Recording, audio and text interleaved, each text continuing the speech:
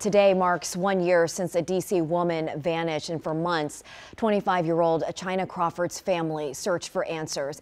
In March, police charged a woman with Crawford's kidnapping and murder, but her body still has not been found. Marcella Robertson spoke with Crawford's family recently and joins us now with the latest on this case. Marcella, good morning. Annie, good morning to you. Well, this has been just a very difficult year for Chyna Crawford's family. I spoke with her aunt recently, who says she's glad an arrest has been made, but that their focus remains on bringing Chyna home so she can be properly laid to rest. There's a mother that's hurting, there's a father that's hurting, there's a whole family, that's hurting. Nikisha Arrington says the events over the last year have devastated her family. Where is Chyna? Still to this day, we still don't know where Chyna is. We're just trying to get the information that we need as a family to bring my niece home. October 23rd, 2023. That's the last time anyone saw 25-year-old Chyna Crawford.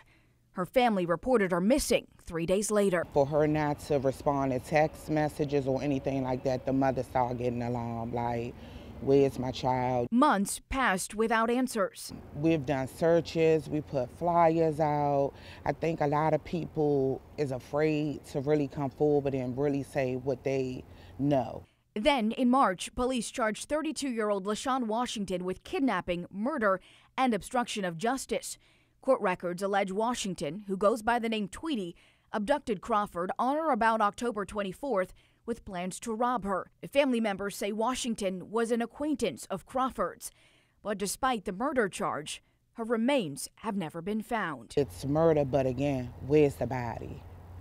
Where's the body? That's all we're asking for, so that the mother, as well as the father and the family, can come together and do what we need to do for my niece. And Chyna Crawford's loved ones tell me they plan to hold a vigil this Friday night at Anacostia Park. They are just pleading with the public at this point, asking anyone who has any information about where she might be to come forward. I did reach out to D.C. police to ask if there were any updates in this case. They tell me it is still under investigation. Meantime, LaShawn Washington is set to stand trial for Chyna's murder in October of 2025. Annie? Marcella Robertson with the update on this really heartbreaking case. Thanks, Marcella.